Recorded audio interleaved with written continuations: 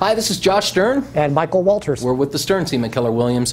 And our goal is to keep you educated about all things real estate so that you have the ability to make great decisions when it comes to your own home selling, home buying, and home investing goals.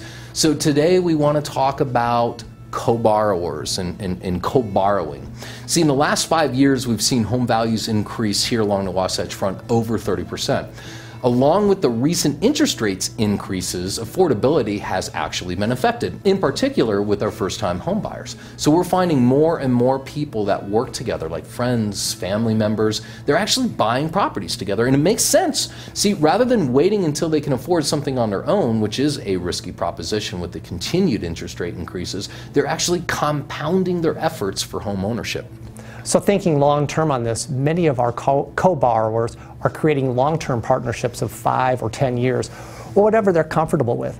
I see them create LLCs to spell out the terms of their partnership, and I've also simply seen them take title as tenants in common versus common joint tenancy. Yeah. Tenancy in common imposes joint and several liability of tenants, meaning each owner can be liable for things like property taxes and also deduction on taxes equal to the amount he or she paid.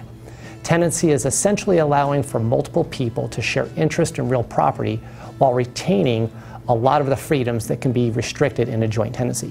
So if you'd like to buy real estate but you're not able to, and you have a friend who'd like to buy real estate but they're not able to, consider partnering up together. Consider the same if you have a family member who's interested in purchasing real estate, either to live in or simply to invest in, because you can compound this purchasing power in this way. This is something that I've done for my own investment strategy multiple times, and I'd love to share with you exactly how I did this.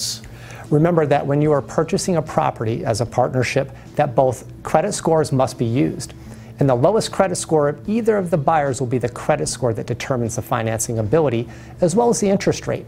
So I hope you found this useful, and if you have any further questions, please don't hesitate to call. Additionally, if there's a topic you'd like us to cover, please reach out by phone or email. And thank you again for watching our video blog.